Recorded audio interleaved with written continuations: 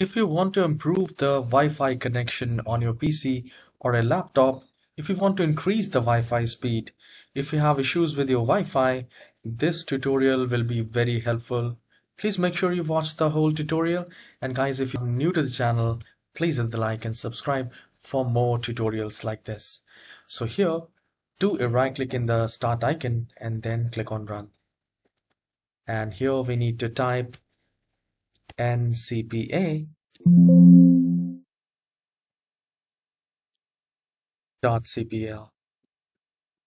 Once you have typed it, click on OK. A new window will appear, and here we are going to increase the Wi-Fi speed. So look for your Wi-Fi connection here. I can see my Wi-Fi is right here, and I'll just select it. Now the moment you select it, we just need to do a right click, and this will work on Windows 10 and Windows 11 on both the versions, so no issues. So once you do the right click, we need to go to this properties. And here, the very first step, this is a very common and very simple step. So I'll take it as a first step. If you have done this, you can skip that. So here we need to select Internet Protocol version 4 and then go to properties.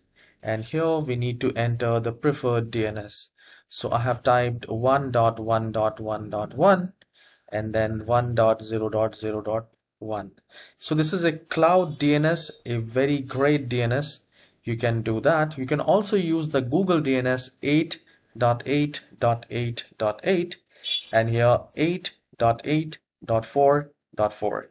So that's a Google DNS. You can use Google DNS as well. Once you're done, you just need to click on OK. And here, I'll just close this window. So I'll do a right click again, and this time we will click on properties again. And here we need to go to this configure tab right here at the very top. So I'll click on configure and we will get the Intel wireless AC properties.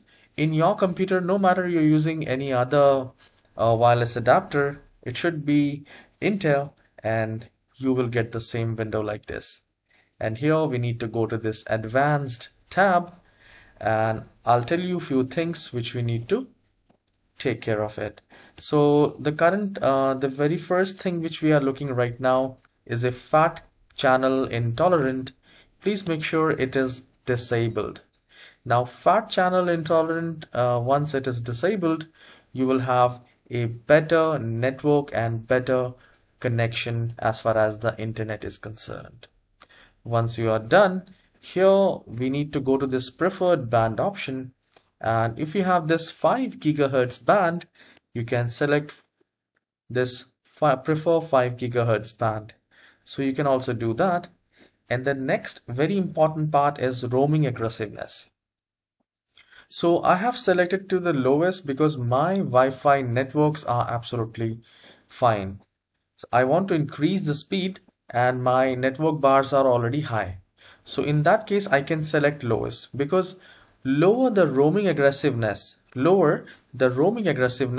higher the internet speed. So if your router, if your Wi-Fi adapter is nearby your laptop, you can make it lowest or you can select medium low. So since my Wi-Fi adapter is very near to my laptop, I mean almost like 2, 3, 5, 10 meters, that is absolutely fine. I can select the lowest. So you can also try that. You can try the lowest one. And then we need to go to the top version here and channel width. Channel width should be the auto and it is for 2.4 GHz and channel width for 5 GHz, it should be auto. So no doubt 5 GHz is a better option if you want to increase the internet performance on your PC or a laptop. This 5 GHz will be good. So the best way to improve the Wi-Fi connection is to connect to the 5 GHz. Fat channel intolerance should be disabled. Your DNS should be either cloud or Google. And here preferred band should be 5 GHz band. And roaming aggressiveness should be lowest. Once this is done, you just need to click on OK and we need to restart the computer, and from here at the top right corner you might have to connect to the network. You can simply select this arrow key and look for other Wi-Fi connections. If you're getting other Wi-Fi, that means you have enabled your 5 gigahertz. So I can see I have two Wi-Fi connections. One is 2.4 gigahertz band and second is 5 gigahertz band. So you can try to connect on both the, if you're getting two Wi-Fi connections for your Wi-Fi network.